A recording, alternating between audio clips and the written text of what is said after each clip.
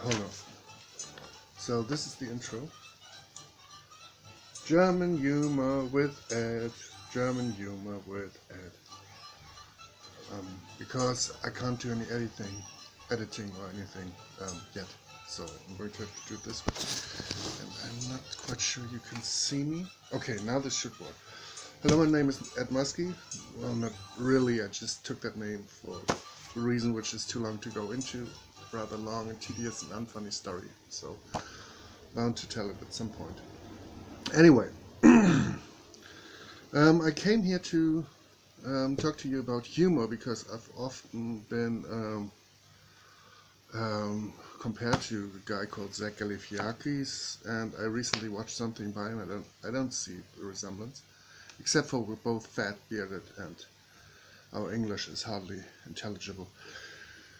Anyway, I wanted to use this new found fame of mine to help the world get ahead by killing a few myths, often racist myths. For example, Germans have no sense of humor. So I brought to you something called Klugsprüche. It's a funny book from the 1980s. As you can see, nobody really looks like that. See that long nose? That's a joke. Done by German. And there is even an English joke in here. I'm going to tell it to you.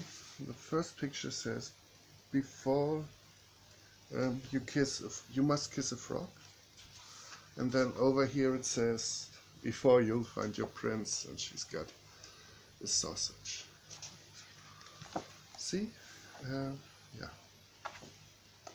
I hope you laughed as much as I did. First reading this joke, I didn't laugh now because it only stays funny for so long when you repeat things. But thank you very much, and this will be a common feature now. And soon I'll be able to do like editing and sound, stuff like that. So look forward to more episodes of German Humor with Ed. Thank you very much. This is me, Ed Muskie. Not really, but I have this name. Okay, yeah.